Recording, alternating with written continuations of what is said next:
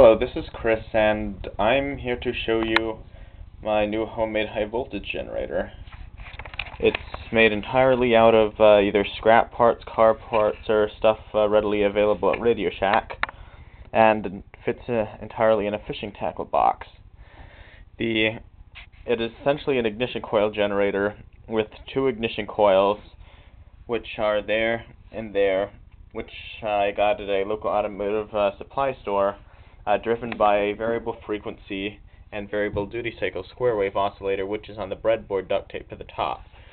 There's a current adjust knob right here, which will adjust the output current, coarse frequency adjust, which switches capacitors under here, and frequency adjust knob right here. And there's a duty cycle adjust knob, which you can't see, but it's underneath the shelf.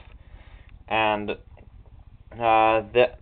this is the oscillator connected to a simple amplifying transistor, which is connected essentially to two 213.055 transistors mounted on this heatsink here. It's not a TO3 heatsink, so I had to just tie it on with string, but it works reasonably well. The entire thing is powered by an electric scooter battery shown here, and that goes directly to the knife switch here. These two terminals in the knife switch switches between battery charge mode, which is these two terminals in the back, and run mode, which is these two terminals in the front.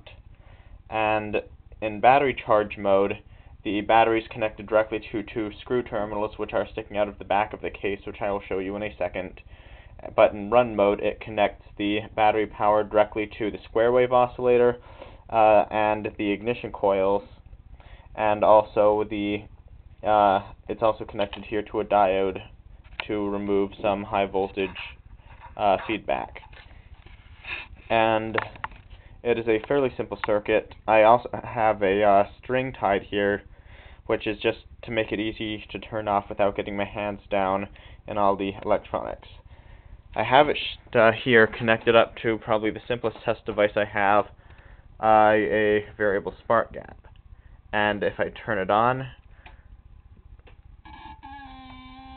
you can see that there's now a nice purple arc in the variable spark gap. Doesn't look like it's showing up too well on the camera, but that is a really nice purple arc. And if I adjust the frequency, you can definitely hear the change in frequency, and at lower frequencies the arc changes into a series of sparks.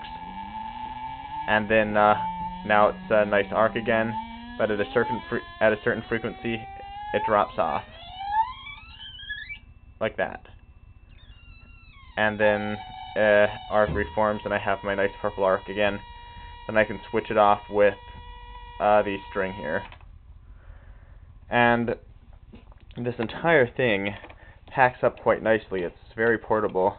All I have to do is unhook the front. The shelf rotates down like that. The entire thing will close up into this fishing tackle box, which can be latched and also locked.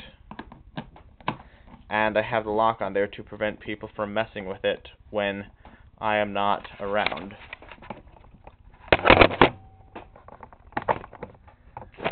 And when the entire thing is locked and closed, it can be carried around. It looks like a normal fishing tackle box, except for the signs on the front: dual ignition coil generator and danger high voltage.